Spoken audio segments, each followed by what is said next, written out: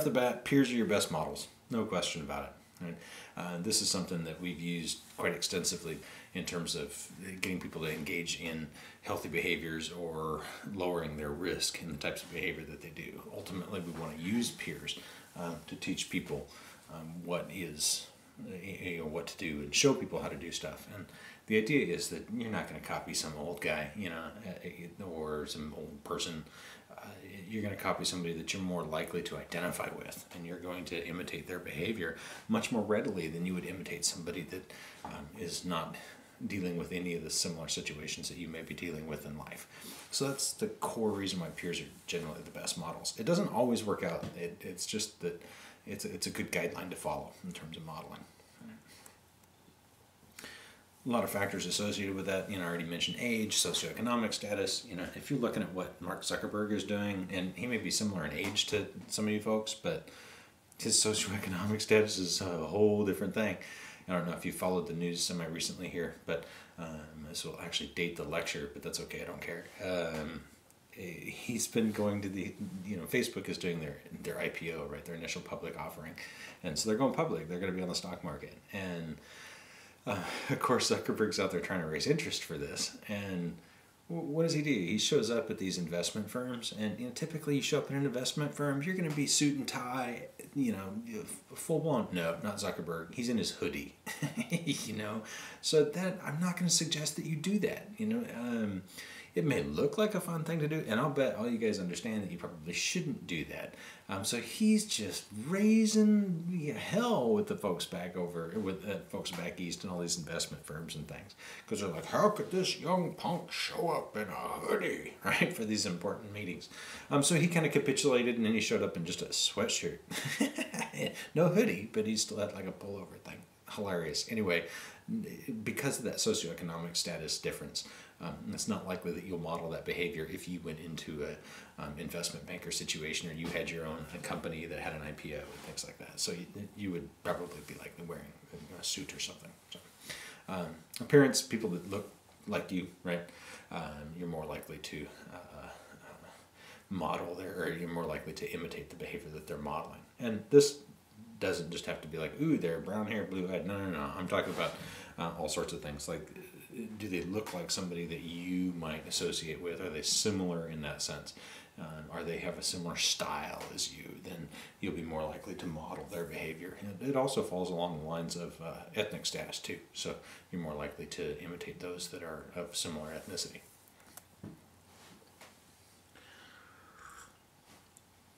In order to be a good model, you want to show the behavior and its effects when you're doing the modeling, right? So if you're showing somebody what to do, you want to show them what to do, plus, and not just describe it, but actually show it, right? So physically show them what is going to go on and how to do the particular thing, and then show them the effects of that. When I teach people how to use a hand plane, I kind of play a little trick on them, and they don't know it, but it's part of modeling, and I'm just kind of being a little bit sneaky. But what I'll do is I've got one of my hand planes is just crazy sharp, and I don't use it very often. But when I say crazy sharp, I mean it's sharper than any razor blade you can buy in the store. And it took a long time to get it that way. But the cool thing is that with the right piece of wood, you can slice off a piece of wood that's so thin you can actually read a newspaper through it. So what I'll do is I'll get up there and demonstrate. I'm like, look, blah, blah, blah, talking about stuff, and get a really hard piece of wood. And I actually, just in the process of talking, I actually swipe this hand plane across the wood. And the end result is that what comes out is this beautiful ribbon. And it's actually so thin that you can read a piece of paper through it. And I show people that, or read a newspaper through it. So I show folks that. Are they likely to get that with the hand planes that they're bringing to the classes and bringing into my shop and learning about? Probably not, because they probably didn't spend the 5 hours to get their blade, or the iron, as we say. They didn't probably spend the 5 hours to get their iron that sharp. But if they did spend that time, and if they do have their plane set up right, then they can get that effect. So I'm demonstrating that. It's also kind of setting them up for the next class, which is hand plane restoration and sharpening, blah, blah, blah. Anyway, you get the idea. So another example here is this website, right? So bartleby.com/141. It's a great little tool to help you learn how to write, right? This is a book called The Elements of Style. Now, there's a current version out there, and it's better than this one, but this one's free, and it's the same. And this is the classic, so to speak. And the new one is called Elements of Style by Strunk and White. Okay, so it's 2 authors now. But anyway, it's just an updated version of the old book. And the idea with the old book is that when Strunk wrote this, he demonstrated what to do while he was telling you the rule. So he used the rule in his writing as he was telling you the rule. So he was actually modeling the behavior. It worked really well. In fact, it's actually kind of, for an English, a composition text, it's kind of funny, and there's some humorous parts in it. And it's a great little tool. And even if you buy the regular book, the Strunk and White, it's the same sort of thing. And I recommend it for anybody. This book is what I can credit this one book with improving my writing dramatically. Because it finally made sense. The problems that I was having and the mistakes I was making. Somebody finally was able to point them out, and they did it in a way that, again, they modeled it. They showed you what the error was, rather than just telling you what the error is. Oh, use a comma in this sort of scenario. No, they showed you how to use that comma. They showed you how not to use the comma and all that stuff. So use multiple models. So the more models you see doing that same particular behavior, the better off you are. In terms of the learner, the person that's doing the imitation, they're going to be more likely to engage in that particular behavior because they're seeing multiples do it, right? And they get a couple of different perspectives. When I run a hand plane, I look one way, but my body looks one way. But when the next guy or the next person's running it looks, they may be standing a little differently. And that stance that they may be using may be better for the person that's trying to learn the task. Okay? It's also a form of social influence. Monkey see, monkey do, right? You see a lot of people doing it, you might be more likely to do it. Yeah, okay. At some level. I don't think I'm not sold this completely happens when you're talking about 2 or 3 models. This might happen when you're talking about 200 or 300 models, or 10, or something like that. I don't know. I'm not 100% sure on this particular one, but there is evidence, and your book goes over the references about how this actually works. And I could see it in some educational settings where having 2 people demonstrate something might be more likely. And I told you about the one where we were doing the hand plane stuff, and I do it one way, and then Rick does it another way, and that type of thing. So it does work in some sense, but the social influence stuff, I think that's more reserved for large batches of folks. But who knows? I could be just off my rocker here early in the morning. So use rules with your modeling. Tell people what you're doing. Tell them what rule you're following as you're doing it. Right? Pressing down and walking forward. Right? So when I'm using the hand plane, I'm actually pressing down with one hand. So one hand is putting all the pressure on the plane, and the other hand is just guiding the back of the plane along. There's no pressure on the second hand. It's not pushing down. It's just guiding the back of the plane, right? And then walking forward is, instead of using your arms, walk the plane across the wood.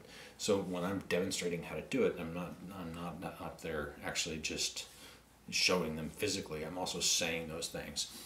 Push down, walk forward. Push down, walk forward. Right? And I use that statement as we go through the process, and I remind them: push down, walk forward. Push down, walk forward. That way, it gets them into the habit of doing it in a way that's much easier. Okay.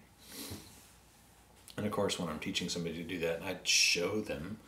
Okay, I show them that I'm doing that particular task, right? I'm using that rule and I'm benefiting from it. And then I also show them what happens if I don't use the rule. So I show the consequence.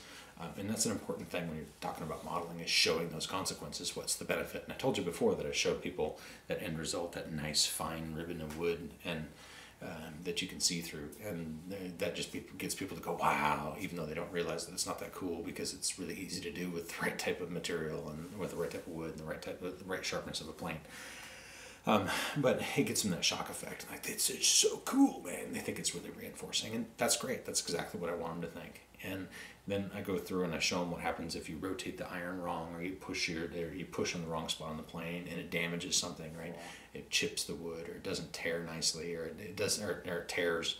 It doesn't slice the wood, that type of stuff. So you show them the consequences for appropriate behavior, and you show them the consequences for inappropriate behavior, and they're much more likely to follow those rules then.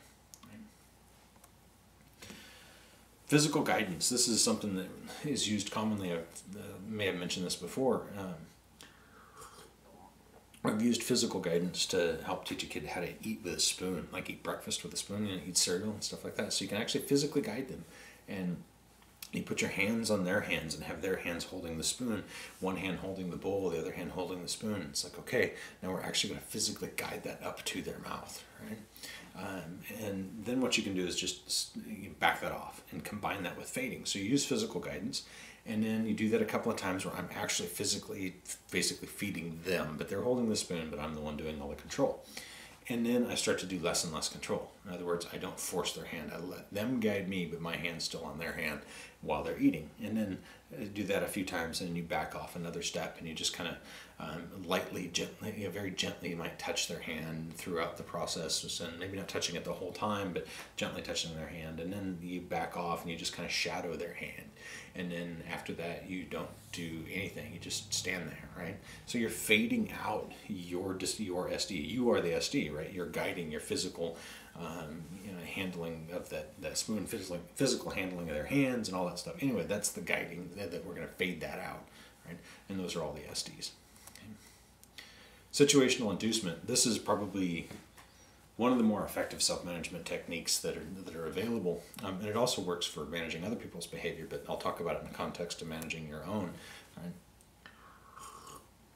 The point is that you already know how to behave in certain situations, so use those situations to help select for appropriate behavior or a change that you may want. And use those situations to your advantage. I'm going to jump right into this. The idea of modifying your environment, right? Modifying the discriminative stimuli. And when in self-management we talk about making some physical change to your world. And making that physical change is what this is all about, modifying some environment. This is not modifying a thought. That doesn't work as well as what we might think it is. I think it would. Sometimes it works, but it's not generally very effective. So we want to make some physical change, right?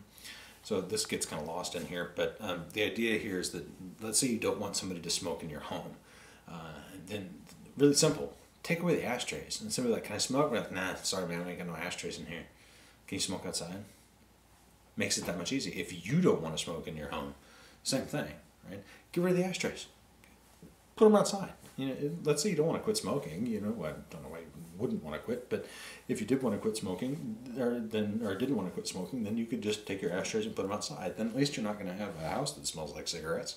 Okay, step one, right? So you've changed your environment a little bit, and it was really simple. You just removed something from your environment, and you know that ashtray is in a sense an SD for smoking, right? Because it makes smoking easier.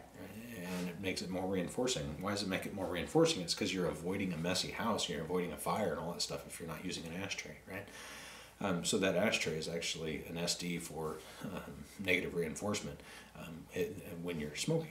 Okay, so you can then take that SD and move it to a different location to select for smoking in a different spot. So if you don't want to smoke in the car, don't put an ashtray in there. Of course, there's problems with that because then you ash out the window and all that stuff. But anyway.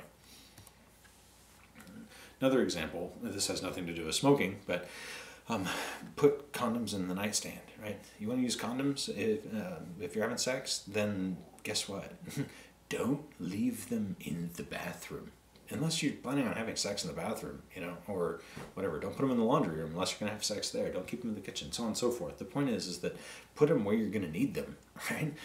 Because that changes your environment in a way that's more likely to select for the appropriate behavior.